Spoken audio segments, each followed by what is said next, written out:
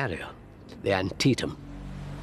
Every conventional carrier the United States has built since the Antietam was converted in 1952 has had an angled flight deck.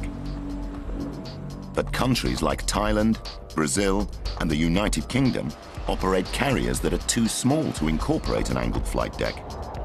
In 1980, British designers came up with a brilliant short-deck launch system they called the ski jump.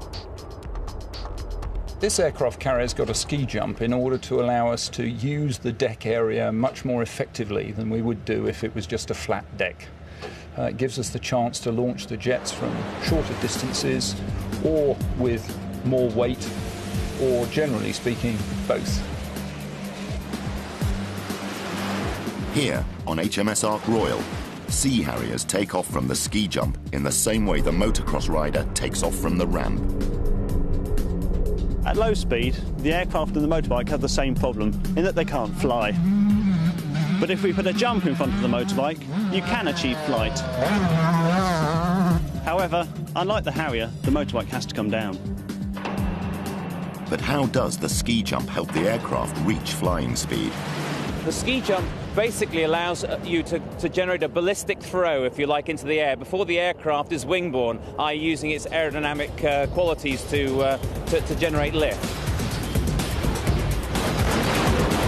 What we're doing is having ballistic lift until we get to that point there, and we have enough wingborne lift now because the aircraft can continue to accelerate, and now we can fly the aircraft away conventionally.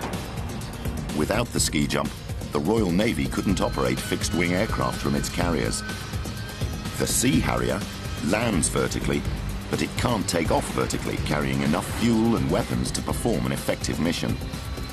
The ski jump is vital to operating Royal Navy Sea Harriers off the carriers that we have with our size. It's not as simple as just getting in the aircraft, kicking the tyres and lighting the fires and getting airborne. You've got a lot of things to consider. In particular, pilots must carefully calculate their end speed, the speed the aircraft is travelling when it hits the bottom of the ski jump. Air pressure, temperature, wind speed and aircraft weight are just some of the factors that need to be built into the calculation. Too fast and the sudden elevation of the ramp will seriously damage the aircraft's nose wheel. Okay, ready. To get it right, new pilots train in the simulator before joining the carrier. Then adjust your nozzle as required. So we hold the stop now. The simulator is quite a test, actually. In fact, I find the simulator harder to fly than the real aircraft. I know I'm not going to die in the simulator, but you can put to the point where you're under a lot of pressure. Operating aircraft to and from a carrier will always put pilots under pressure. But with ingenious ideas like the ski jump and the angled deck, inspired designers have not only made the aviator's task easier, they've made it safer too. The ski jump shows how a single, brilliant idea can redefine the boundaries of the possible. But only a handful of carriers have a ski jump.